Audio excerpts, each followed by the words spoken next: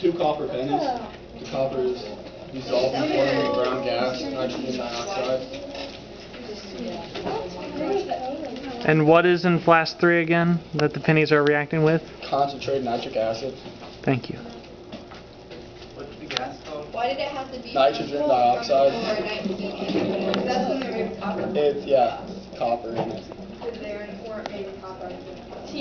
Post 82, they're copper coated zinc. Yeah, we'll do that as a experiment later in the year and dissolve the copper off of. Okay, I'd wait a little bit longer.